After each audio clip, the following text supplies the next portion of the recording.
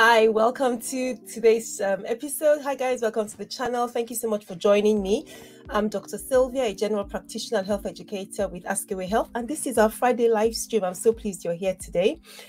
Where are you watching from? If you're joining the live, tell me who you are, where you're watching from, what's brought you onto the stream. And if you're watching the replay, thank you so much for clicking to learn more about the Depo shot, because yes, we're all about talking about things that address women's health, especially in the areas of sexual health and reproduction, but anything that has to do with your health as a woman, your children, pregnancy, family. So yes, that includes your partner as well. So we do talk about things to do with men's health, and we manage to get through a lot of useful health information. So if this is the first time you're coming across me and across the channel, please go and have a look at our different videos and playlists. I'm sure you'll find something useful on them. And I'm really excited today, guys, because we are, as of the last time I checked, which was maybe just a few minutes before this stream started, we are sort of looking at 9,800 subscribers plus. So that means the next time you see me next Friday, actually, maybe a little bit after that, we're probably going to be past 10,000 subscribers. That is amazing. So I want to say a really big thank you.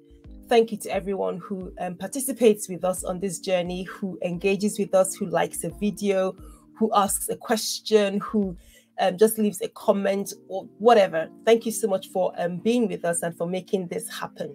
So today we're talking about problem bleeding after the Depo shot, actually during and after the Depo shot.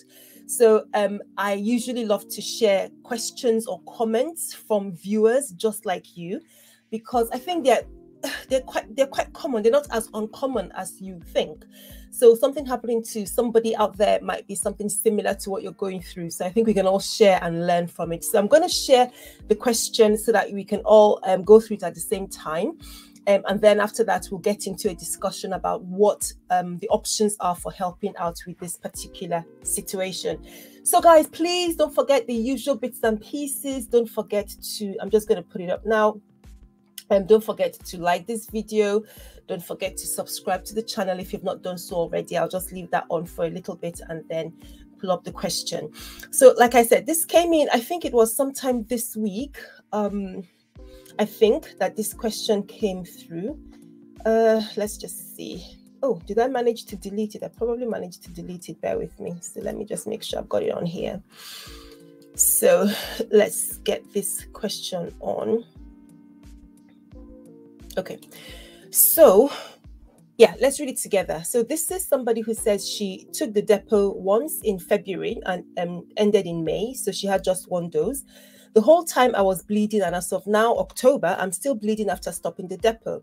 I went to a doctor, they gave me a hormone to stop bleeding, which didn't help. It made it worse for me. So now I'm just bleeding every day. How can I stop this? So I think a lot of people might be able to identify with this kind of situation. I'm just running the question again. A lot of people might be able to identify with this scenario, especially on the back of using the Depo shot. And so the concern is she used it just the once for the period between February and May. And while she was on the shot, she was bleeding. And even after she stopped it, she's carried on bleeding, and it's really a problem. So here's the second half of her question. Yes, she says, I only took it once and the bleeding is not a period because I'm bleeding every day. I'm only 24 years old. It's nothing to do with my age. And my weight goes from 140 to 150 pounds. So that's about 70, 75 kilos. She's not overweight. I'm just trying to get my period back. Any pointers on how I can get back to a normal cycle and stop the bleeding? So like I said, this is not an uncommon scenario.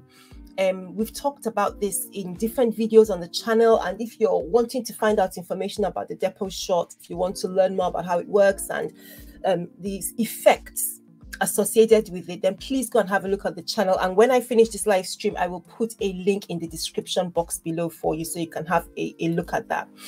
And then we can talk about a little bit about the Depo shots just as an introduction here, and then look at this question, see how we can best help this lady. So just a quick look in the comment section. Right, so hello to Grace Kihara. Hi, I've been on Depo for 2 months now without seeing my period, but I can hear movement inside my tummy. What could that be? That's really interesting.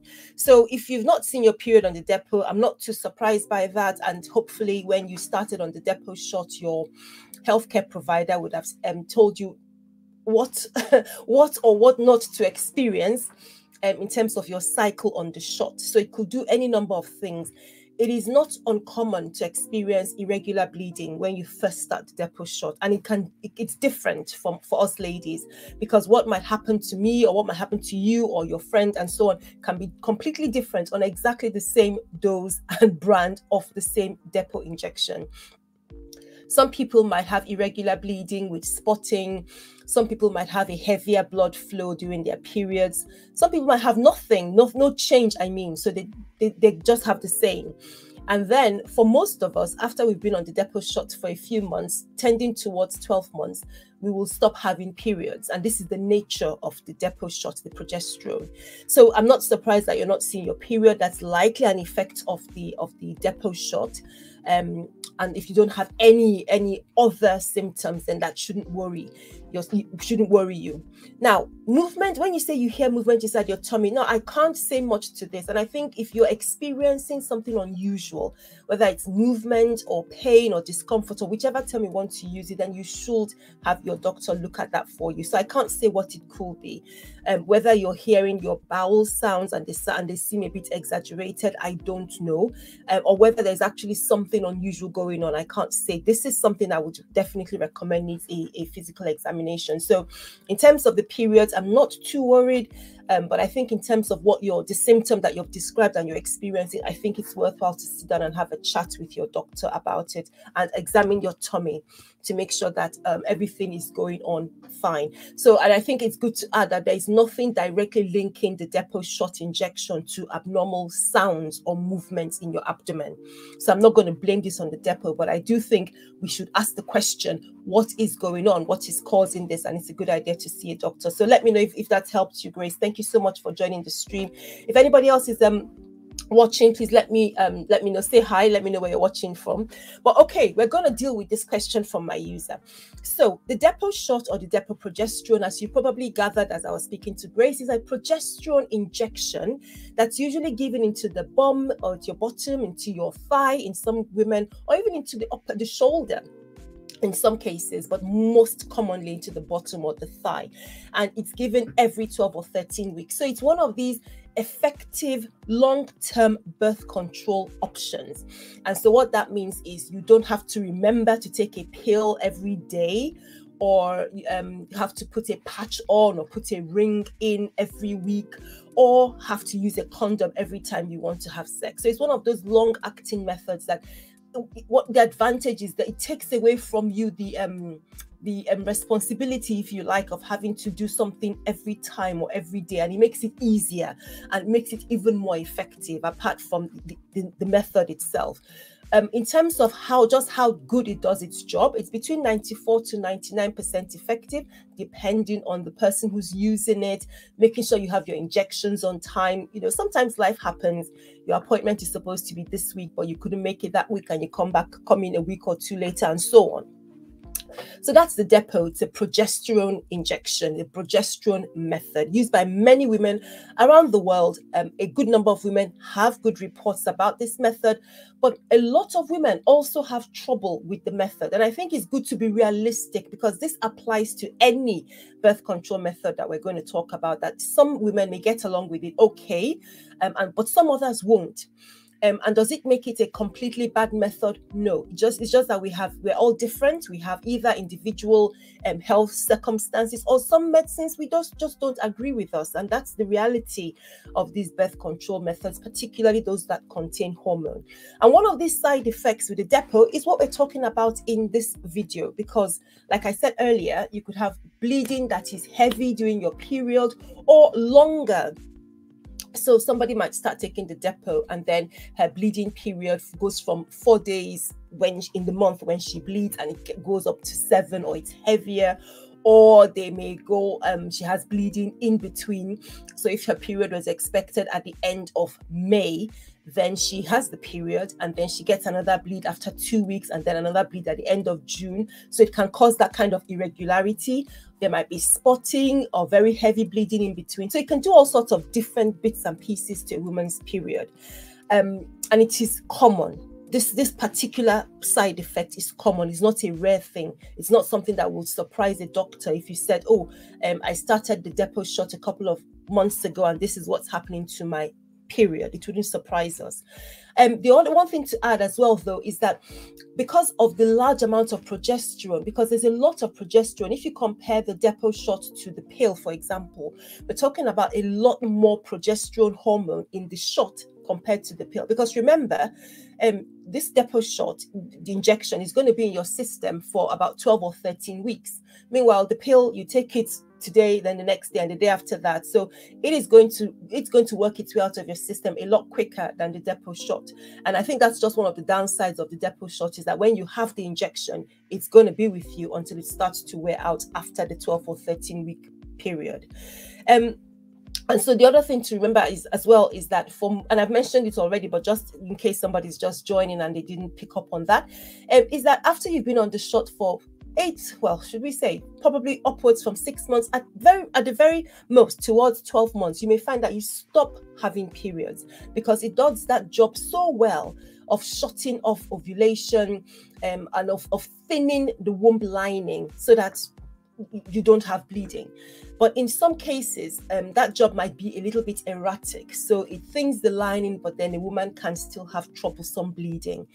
But in the majority of the cases, if you've been on the Depo shot for a period of time more than 6 to 12 months, it's likely that you will not have periods. That is the nature of the shot. So experience varies from one woman to another, but in terms of what we're dealing with today, let me just pull it up so that if you're just joining me, you know that what we're talking about. I'm just going to share the screen, if I can just find the button. Is it here? Oh, hang on. Oh, here we go. Okay, so I think this is the first one. So this is what we're talking about. So hopefully you can see this. Let me just double check that you guys can see this. Yeah, so hopefully you can see the question. This is what we're tackling today.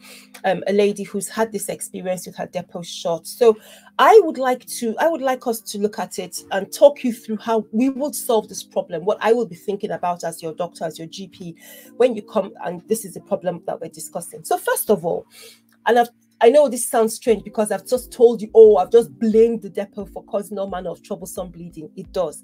But when you first appear with this problem, I would want to check that there's nothing else causing the problem. I'm not going to immediately blame the Depo shot. And it's really important that we're doing this, because if, for example, this irregular bleeding pattern or whatever it is that you're experiencing is caused by another problem, it could be a sexual infection, or it could be some kind of a gynecological abnormality or pathology. Forgive me for chewing on my tongue.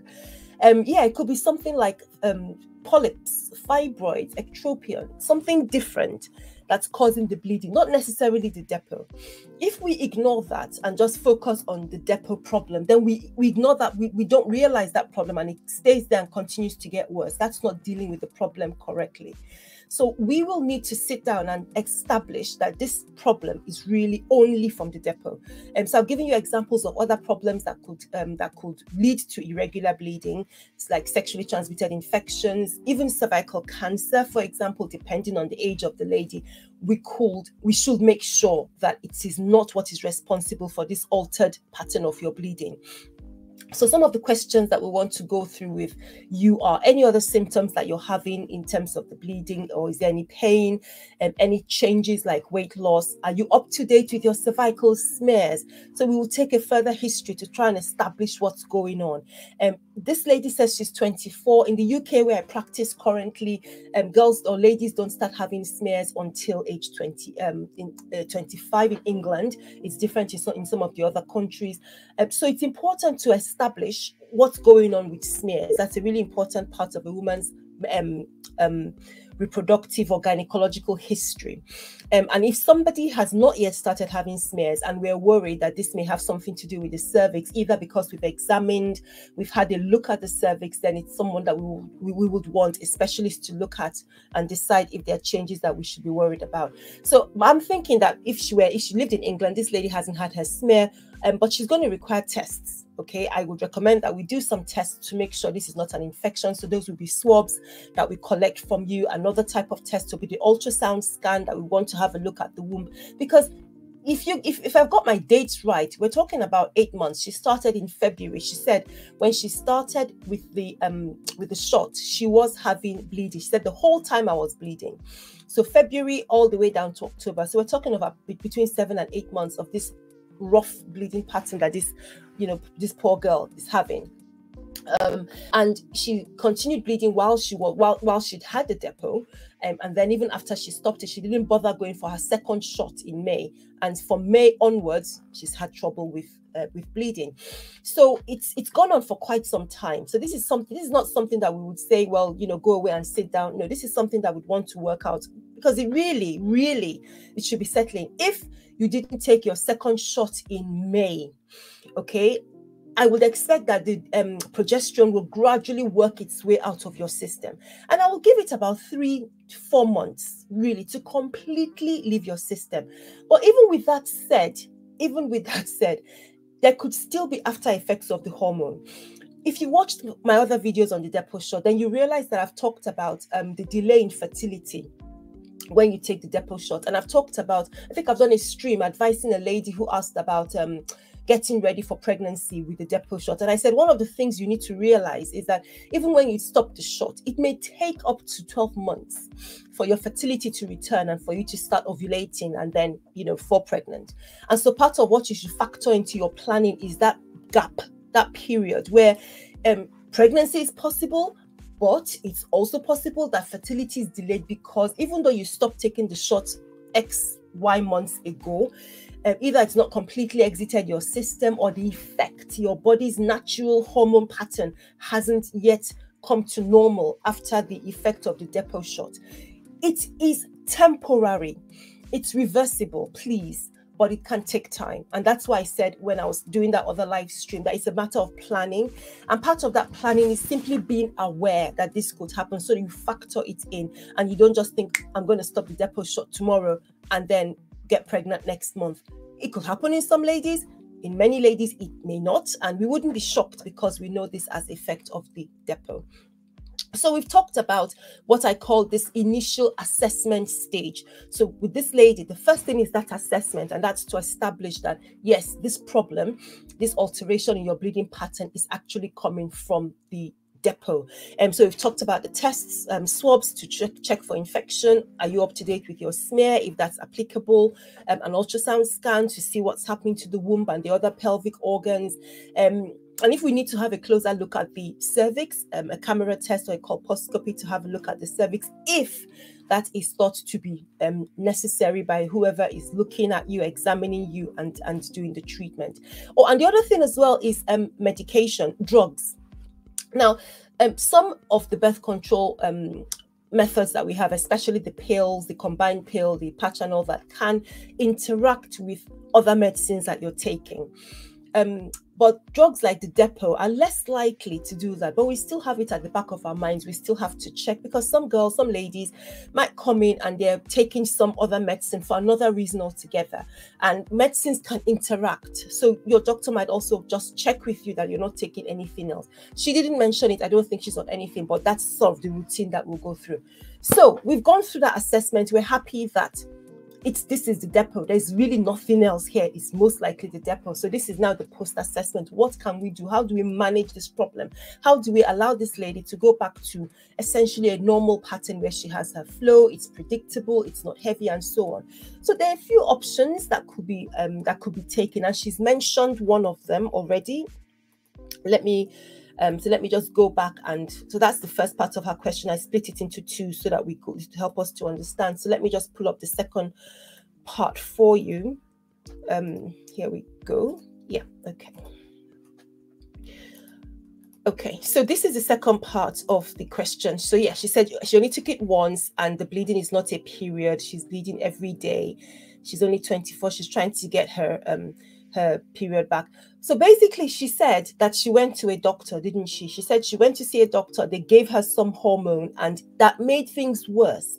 I think that's really painful because that is what she's not telling lies. That's true. So one of the ways that a doctor would manage this situation where you're having a troublesome bleeding with the Depo, one of the ways is by using hormones. And that means using estrogen containing pill in addition at the same time as the Depo. Okay, so that's the technique. And the rationale to that, and I touched this a little bit at the beginning, the rationale is that when you've been using the progesterone from the Depo, what it does is it thins the womb. Remember what the Depo shot does. It prevents ovulation, okay? It can affect the mucus in the cervix, making it a bit thicker so that sperm can't travel easily, just making it challenging and difficult for fertilization to happen. But the other thing that it can do is affect the womb lining so that it's not a nice, comfortable space or environment for any fertilized egg to plant, to implant naturally and safely and progress in terms of pregnancy. So that's what this progesterone that you're taking as an injection, it's what it's doing. Those three different ways that it's trying to prevent the pregnancy.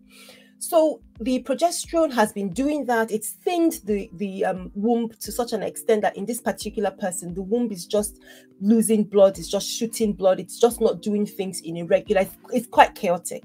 So what we do is by introducing that estrogen, we create a circumstance where because of the estrogen, the womb can recover a little bit, put on a little bit of thickness, and then create a pattern where you have a bleed for a short period of time and then it stops.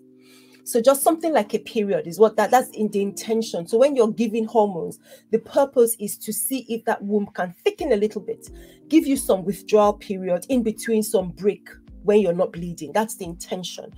Does it always work? Sadly, no. And Our Lady has demonstrated it because she went to her doctor who correctly gave her a hormone in the hope that it would help to bring a little bit of a cycle, a pattern into things for a short while, because we don't do this for more than 3 cycles at a time. So you go to your doctor, we give you a prescription for the combined pill while you're on the Depo, in the hope, and that's for 3 cycles, 3 months, in the hope that it gives you a little bit of a pattern while the effect of the Depo, your body is acclimatizing or getting used to this, the long-term effect of the Depo.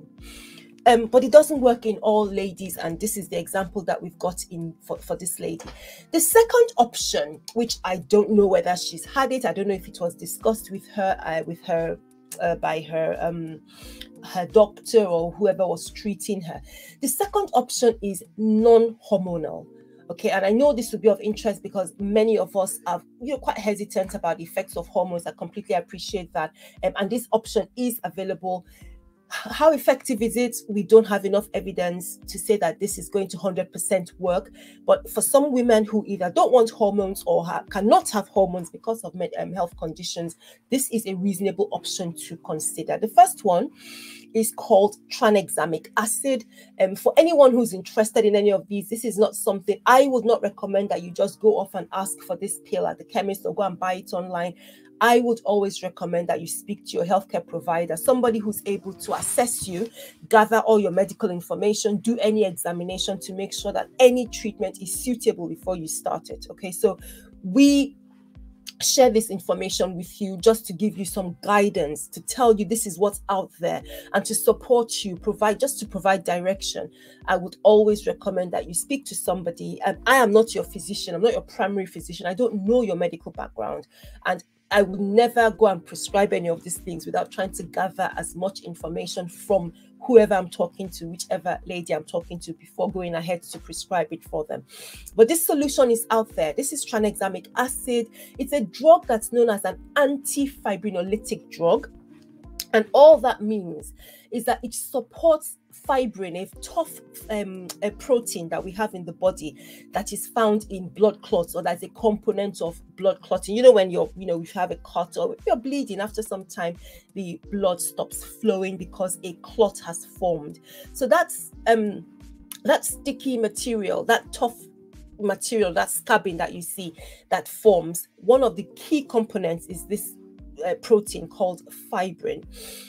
But after some time, other mechanisms in the body allow this fibrin to be dissolved. So this particular drug that we're talking about, tranexamic acid, prevents or reduces bleeding by preventing the fibrin from dissolving. So that's why it's an anti-fibrinolytic drug. What it does is that it promotes and supports fibrin so that it helps to stop bleeding. It helps a clot to form. Okay. You can get it in some places without a prescription. Again, I recommend, I know I'm sounding like a broken record, I'm sorry, but I recommend that we go through your history properly and make sure that it's suitable for you, because there are some people that it may not be suitable.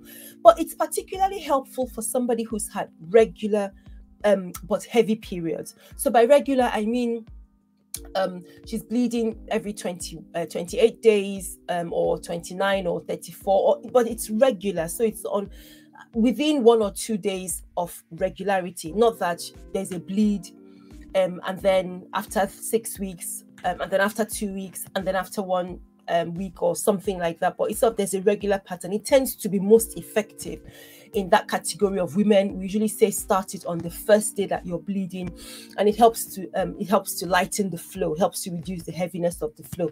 So this is something that could be discussed with your doctor. Whether this would suit this lady 100%, I'm not very sure. There's still so much information that would be nice to get from this example of ours that we're working on today, in terms of the nature of her bleeding. How heavy is the bleeding? How, I know she says I'm bleeding every day, but sometimes when you sit down and break it down, you're a bit clearer as to exactly what's going on, and that kind of information is useful.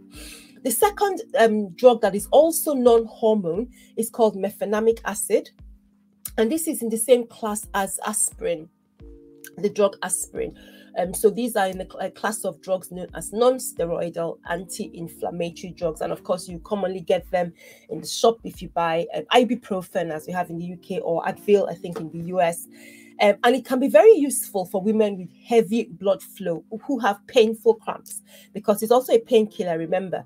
But it's been found that it can help to reduce or lighten the heavy blood flow. So it can do that. It's got that dual job. Again, I emphasize, if you want to look at this as something to help you with your heavy flow, please speak to your doctor. Make sure it will be suitable for you. Women with asthma or people who have excess acid reflux disease, taking this medicine could worsen the symptoms, okay, and in some cases could be life-threatening. So I would strongly recommend you're discussing with your provider who knows your medical background. And again, ibuprofen can be used, especially if bleeding is not very heavy. Standard dose of ibuprofen, you could try it if you have very heavy, painful cramps, experience those kind of periods. So this is what I would recommend to this lady with this. Let's just put it up again. This is what I'd recommend with this for this lady with this particular situation with the Depo. She's had it for 13 weeks or so, and while she was on it, she was bleeding. When she stopped it, she continued bleeding.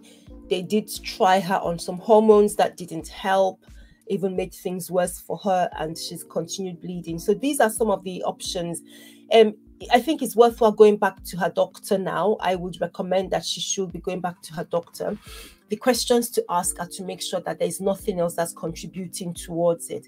And if you're asking, well, is it possible that the Depo all this could still be the effect of the Depo 8 months down the line? Yes, it's possible, but we don't want to make that assumption that it's the only thing. We want to make sure that we've covered all the bases and we've checked that there's nothing else contributing to the problem. So she should have that discussion. It might lead on to having tests, and that might clarify things further. Since the pill didn't work, and it should be, since I assume that hormone that she mentioned hormone, I assume it's the pill. Don't get me, it's an assumption. I've shared with you all the information that was given to me. So if that method didn't work, it could be good to know why it didn't work, what really was the experience, how was she taking it, and so on. That would be helpful. They might want to go down the non-hormone options. There are some other methods that could be used. Some of them are off license, but I think it gets to a point where things are really difficult and one is struggling and looking for a solution. It's worthwhile at least discussing those other off license options with a specialist, with your GP or another or the gynecologist or other specialist. So that is my take. Those are my thoughts. Oh, one important thing. Bleeding, 8 months every day. So most likely complication, anemia. Let's not forget that. And if you go and have a look at my video on what's it called now, looking after heavy menstrual bleeding, how we assess heavy menstrual bleeding, you know, we talked about anemia, how that's so important when a woman is losing such blood flow to different degrees on a regular basis. So she's at risk of becoming anemic. That can show up in different ways: being very tired, extreme fatigue, dizziness in very severe cases, struggling with your breathing, and because of course the oxygen, the amount of oxygen that your blood cells are carrying is reduced because they haven't got iron to make the hemoglobin that carries the oxygen. So of course that can create the problem. In really bad cases, it can go on to heart failure. Yes, from heavy menstrual bleeding and anemia to heart failure. I know it's very serious. So part of the things that we will do for this lady, of course, would be a blood test to check her iron levels, and to check other causes of irregular bleeding. You know, thyroid function is important as well, in terms of the assessment that I mentioned earlier. So, but I just wanted to make sure we didn't forget anemia as an important part of this lady's workup. Remember that she's talked about how distressing. Imagine being 24 years old, you've got work or you've got school, uni and all that to do, and you're having to deal with this problem.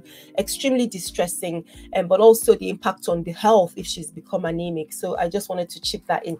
Okay guys, so that's what we're talking about today. I hope this is really helpful. I'm really grateful to my viewer for sending in this question, and to all of you, please feel free to send in these comments or questions, and I would love to dive into them. Remember that many times I cannot give you a direct answer in the comment section, and many times I will direct you to our email information service, because that allows us to get more information from you, and then we can look at what the possible scenarios can be and then provide you some kind of help and direction with it.